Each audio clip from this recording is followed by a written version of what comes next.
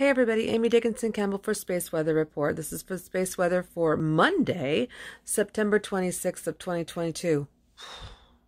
Okay, so things are going to get busy again. And apparently Jupiter is going to be the closest to the planet, our planet, that it has been in 59 years.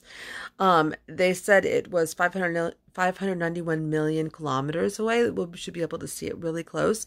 So I figured that out in lunar distance. It's like 1,531 lunar distance. So basically only 1,500 moons away from us.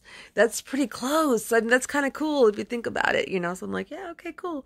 So the Jupiter, one of our king planets, is going to be really super close. Solar winds are only running at about 300 kilometers a second, so not super duper fast. And so if there's any coronal mass ejections or solar flares, it's not going to come to us super fast, which is good news. Don't push buttons. There we go. Okay, scroll down. They're expecting lower C-class flares, although they do have an elevated expectation on M and X.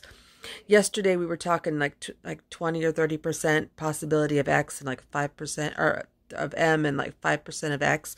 Well, today for Monday it's going to be 40% possibility of M class and 10% possibility of X class. So the good news is the solar winds aren't going super fast, so it'll have we'll have time to put things away, turn things off, that kind of stuff before it gets there. The neutron count went up a little bit more. Yesterday it was like 1.7. Now it's 1.8 elevated more. So that's like headachy, and they're heavy. They're heavy particles. So they make you feel nauseous and that kind of stuff. But it's still not as bad as it's been. It was not at 5%, so that's good. So along with Jupiter being in view, let's see, we've got an asteroid it's a good sized one. An asteroid that's 25 meters in diameter. That's like 75 feet across. Is going to be about 4 lunar distance from the planet. So there'll be an asteroid running between us and Jupiter, because Jupiter is about 1,500 lunar distance from the planet. I think that's really cool.